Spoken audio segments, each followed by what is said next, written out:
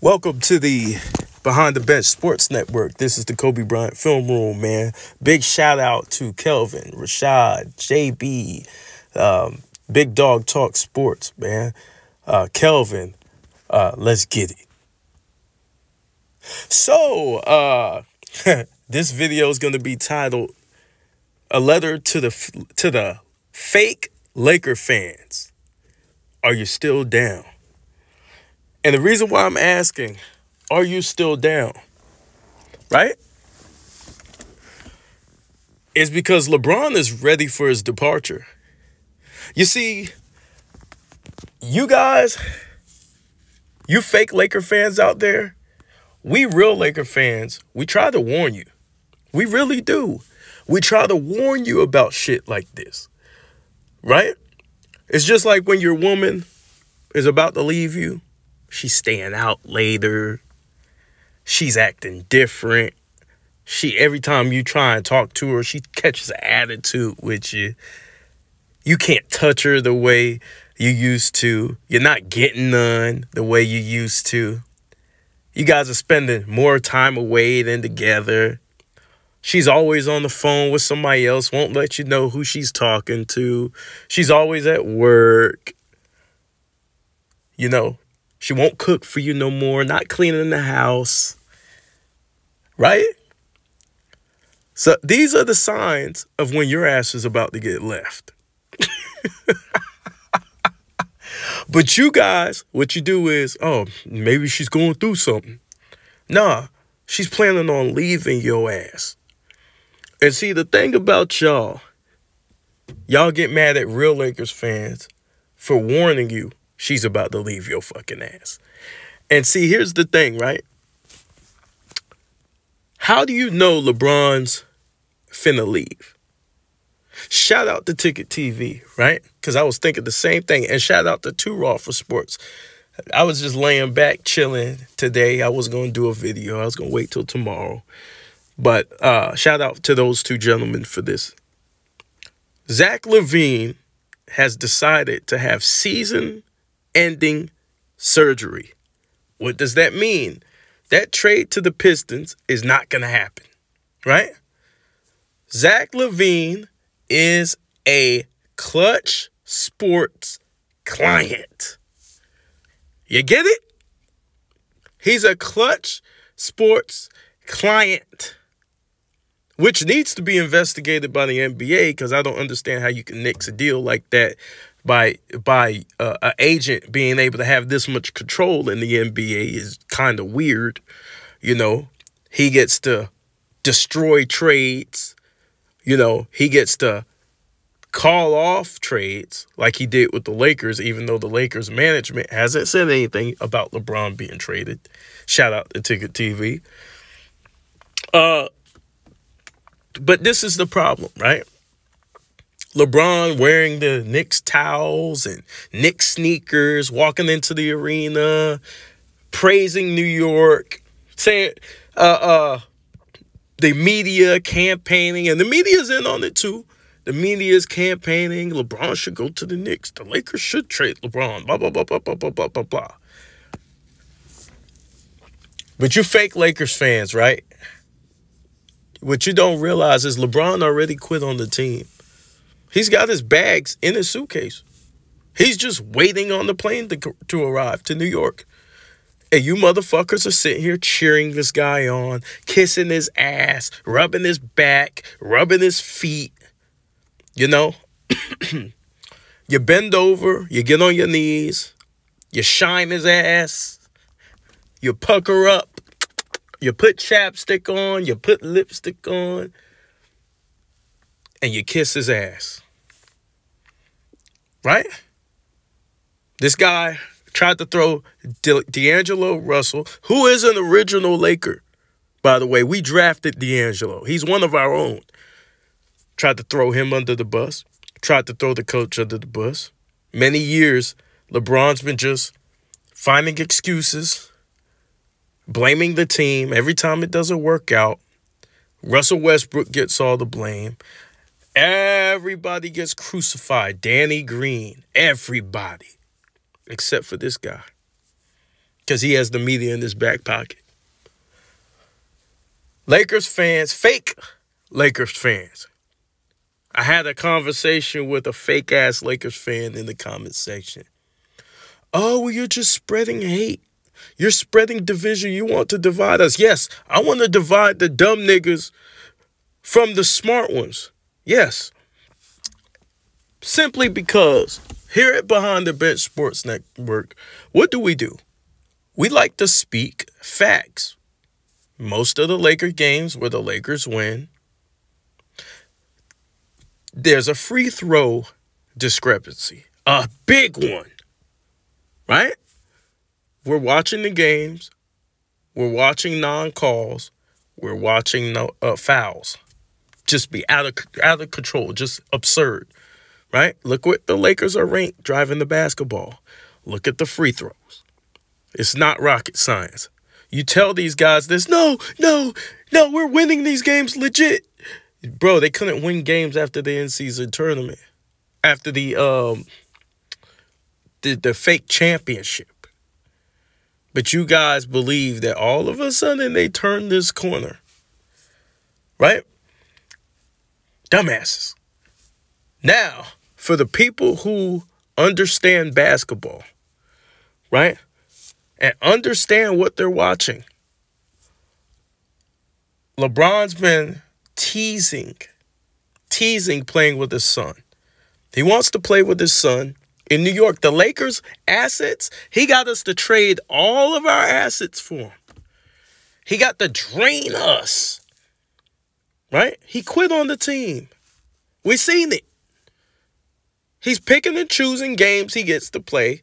He gets to pad his stats against the bad teams and sit against the good teams. Right?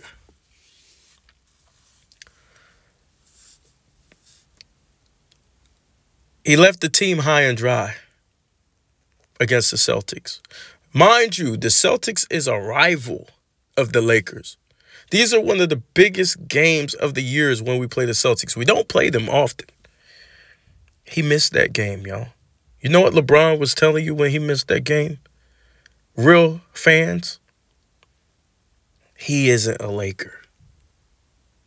You know what? Shout out to Too Raw for Sports on this topic, too. You know what LeBron's telling you when he rocked New York Knicks shoes? He ain't a Laker. The Knicks were one of our rivals back in the day. He ain't a Laker. That's hella disrespectful. Everything this dude's been doing is disrespectful towards us. And for you fake Laker fans or LeBron fans, better yet, I had LeBron top 5 before he started doing this. The only reason why I criticize LeBron the way I do, number one, he's on the Lakers. Number two, he's got a media out there who's literally campaigning for him to get all this help, but he's supposed to be the greatest player of all time. So we call it out. We discuss LeBron James because he's always in the news. They won't let you talk about anything else. The TV talks about LeBron 24-7. LeBron news. They won't talk about any other team. So you know what we said? We're going to be the voice against it. A lot of YouTubers said that. You know what? No, enough is enough. You're not going to just promote one man all day, every day. We are going to fight back. You know what you guys do? Why are you talking about LeBron? Meanwhile, he's doing all this stuff that he's doing. He's sitting out games. Do you know fans actually pay for tickets to see this dude play against the Celtics? And he didn't play? Right? He didn't play. He didn't play, y'all. Was he injured? No.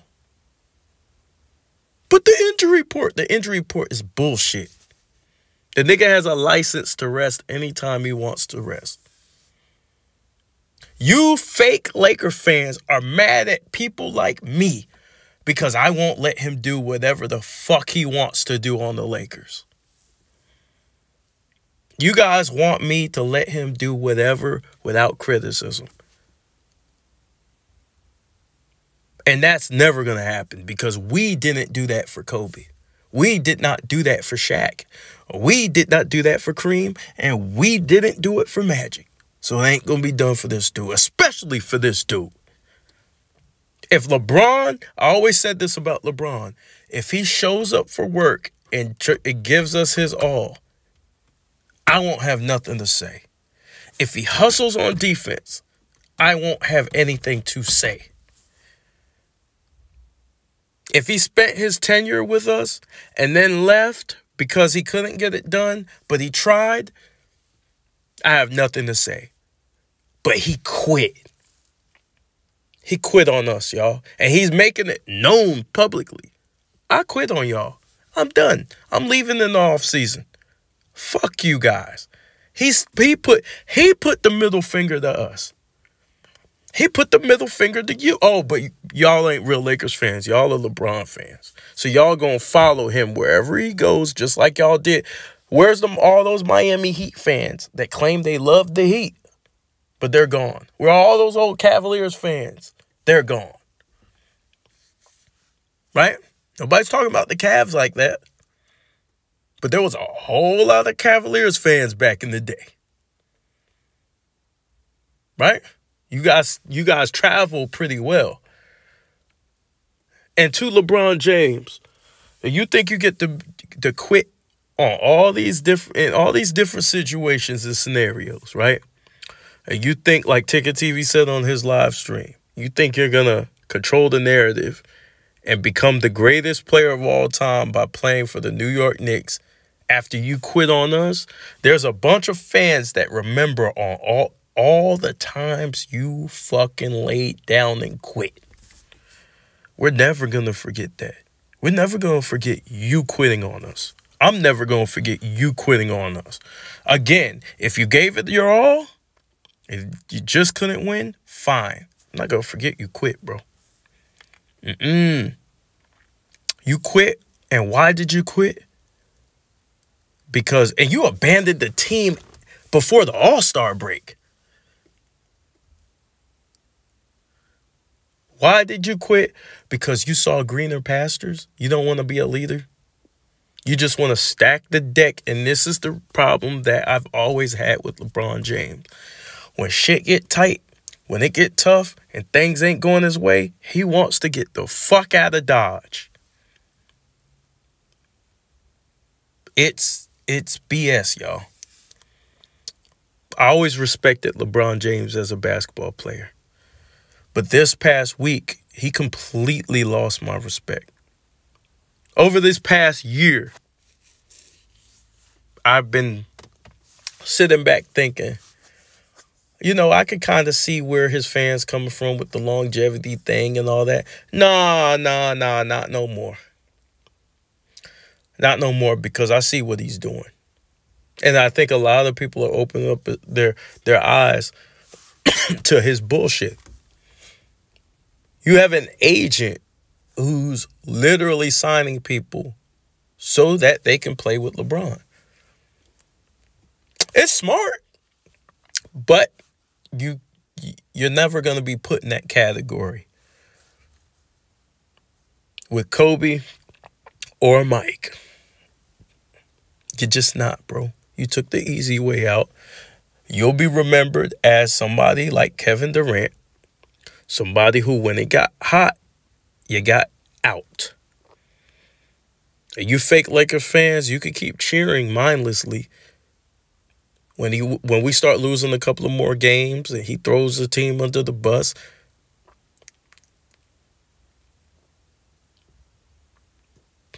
right? As the media continues to praise him. And you know what's funny about these Laker fans? The media is shitting on the Lakers as an organization. As a brand. We weren't shit before LeBron came. That's what they say. That's what these LeBron James fans say.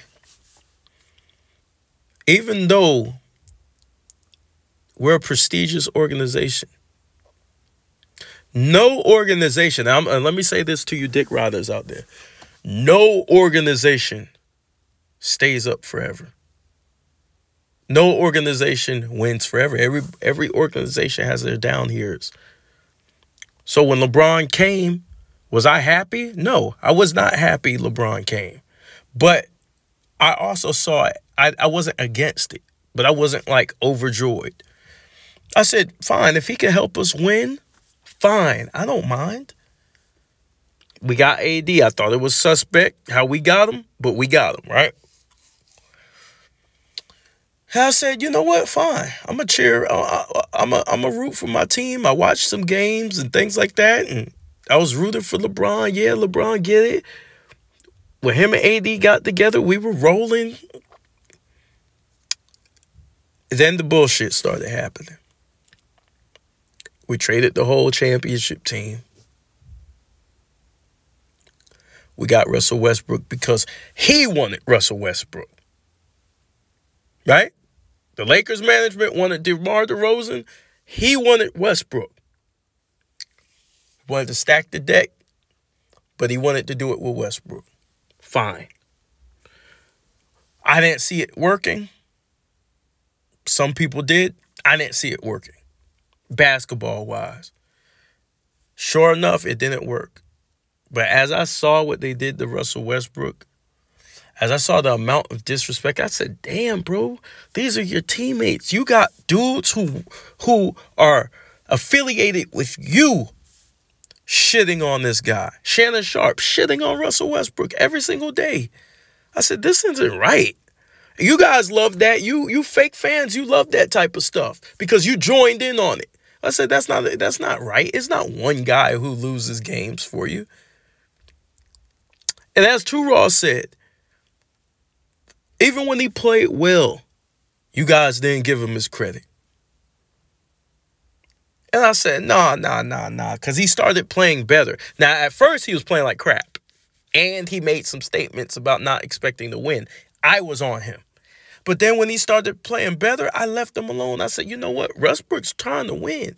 He's doing whatever it fucking takes to get the job done. They were still losing. Right? They were still losing. The turnovers Russ had were bad. But LeBron had turnovers too. One man does not lose you basketball games. But you know what one man can do? Who has power, who can control the roster, who's forcing the front office to make certain moves, who's not playing defense. I do put the onus on the leader of the team. Anthony Davis is a follower. He's not the leader of the team. He's the best player on the team. He's not the leader of the team. LeBron James is the leader of the team.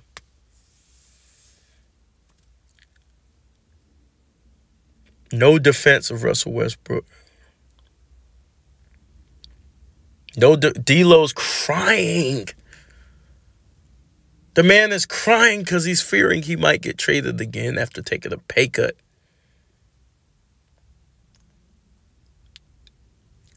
On the bench. Miserable because the fingers being pointed at him. D'Lo's been balling. In fact, the team won without him.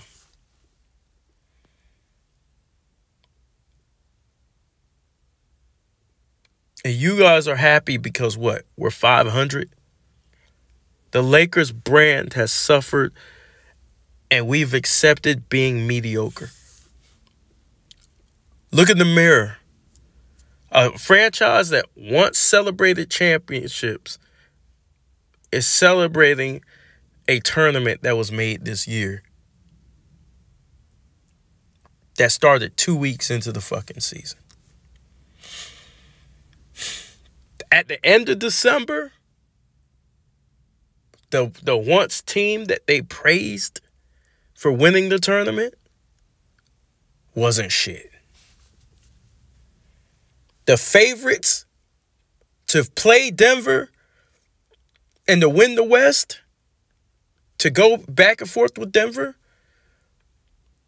weren't shit. Now all of a sudden the players are bad. Right? When they were praising these same players. Now, I never thought the players were that great.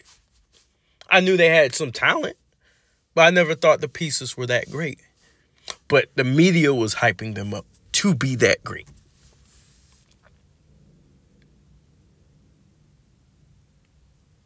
You guys are trying to build your team around a 40-year-old man who shows you time in and time out he can't impact the game the way he used to. You guys refuse to accept that. And you let him do whatever he wants. You just give him the keys to everything. And they ask me as a real Lakers fan, why am I talking about LeBron James?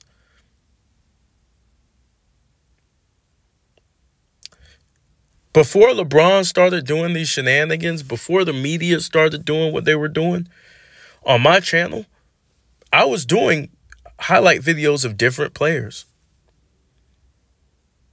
I came on YouTube to talk about the narratives that they were putting out, but I wasn't going at LeBron. I was just going at the media. After a while, I started noticing something. LeBron kept feeding into the narrative. And I saw a ping pong. They would ask him a subject. It would get talked about by his cronies. And I said, you know what? Nah. He has everything to do with this shit. The way they're coming at Kobe, the way they're coming at Mike, he has everything to do with it. Nick Wright talking about a Clutch Sports Christmas party.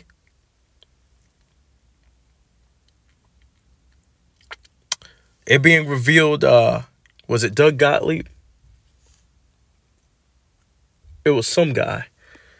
Nick Wright was signed to Clutch Sports. Shannon Sharp does what he does. Gilbert Arenas has a relationship with him. He actually responded to one of Gilbert's tweets. I think it was about the Miami Heat. I forgot what it was. But he co-signed what Gilbert was saying. So, okay, so these two are having... He supports what Gil's saying. These two are having conversations. Oh, Richard Jefferson, they're not going to fire you because you're my friend.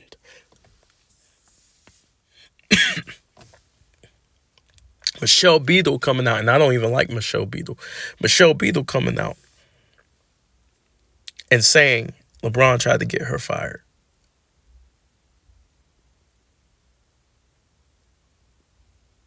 So I started noticing, I said, whoa, this guy has a lot of power in the media. Stephen A. Smith has to put a ticker, right? Philanthropist, good dude, built the school, all this stuff. Just to talk about a man, his game on the court. Again, people talk about his game on the court. And people get emotional. People get emotional.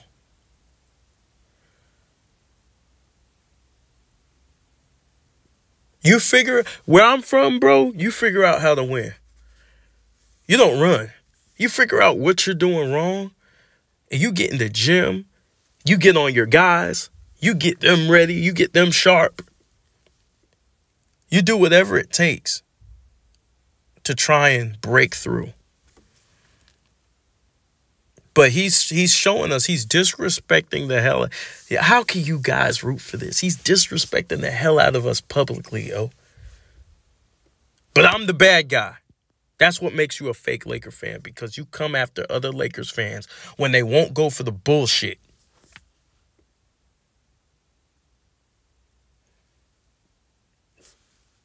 Laker Nation needs to be cleaned up. Lakers Nation will be cleaned up. We're going to do it on this channel.